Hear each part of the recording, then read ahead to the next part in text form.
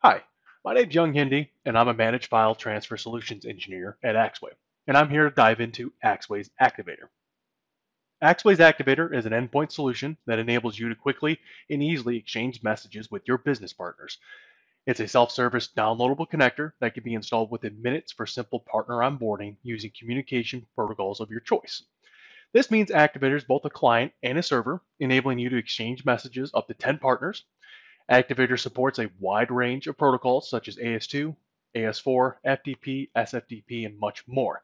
We see in this diagram that I can send and retrieve messages to and from my partners, but also to my internal applications, all with the same solution with the protocol of your choice.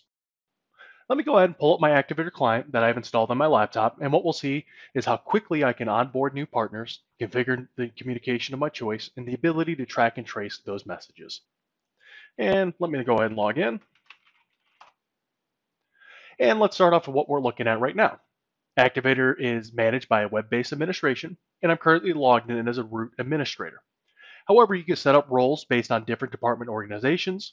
Activator has that field of multi-tenant where you can have different business groups where they can be self-service and managing their own spaces.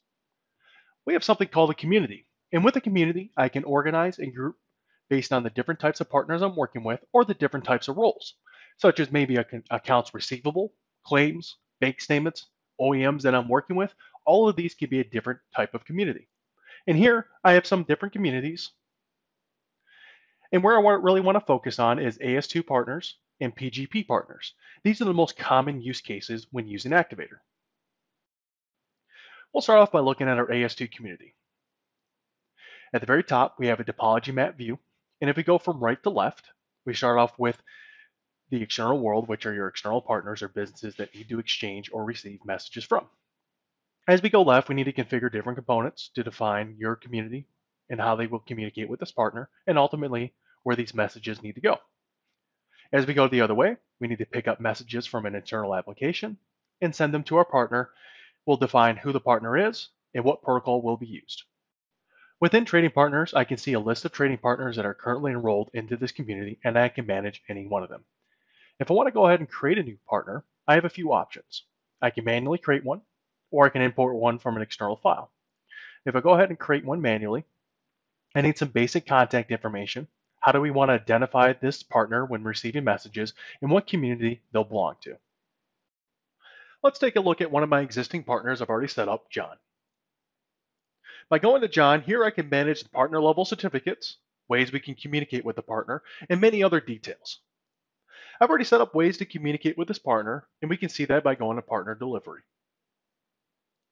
By adding a new delivery, we'll see a wide range of communication protocols that are available. There may be multiple ways that we're sending files to this partner, and I can configure as many as I need. Configuring a partner only takes a few minutes. Let me go ahead and send some files, and then I can show you how we can track and trace those messages in and out of Activator. Here we can track and trace our messages. We can see some messages have been delivered. I sent it to one of my partners named Young. By clicking the details, we can see the file name, when it was sent, some more details. If I look at the message processing details, we can see even further details of how it was sent, such as the protocol and what the delivery method that was used. Now that we've seen an AS2 transfer, now we want to see some files that are sent with PGP encryption. So I have a partner called Sally. And within partner delivery for Sally, we have some protocols or some communication deliveries that have been set up.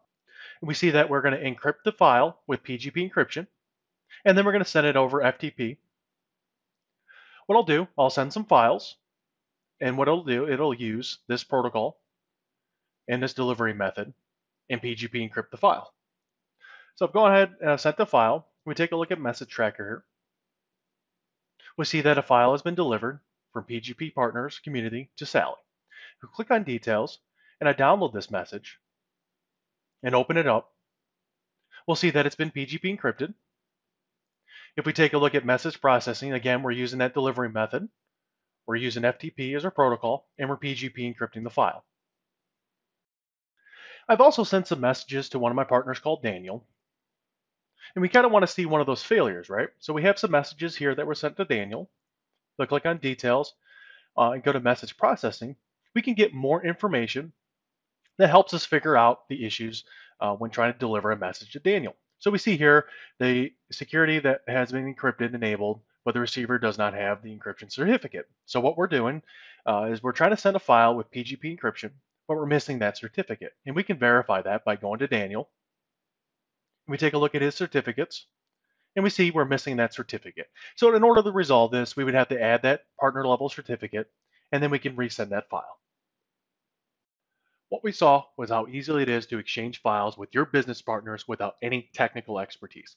Self-service and delegated capabilities, quick and easy onboarding, complete visibility from end to end into that transaction status and volume enables you to be proactive with reporting and real-time alerts, and data is secure. Thank you for your time.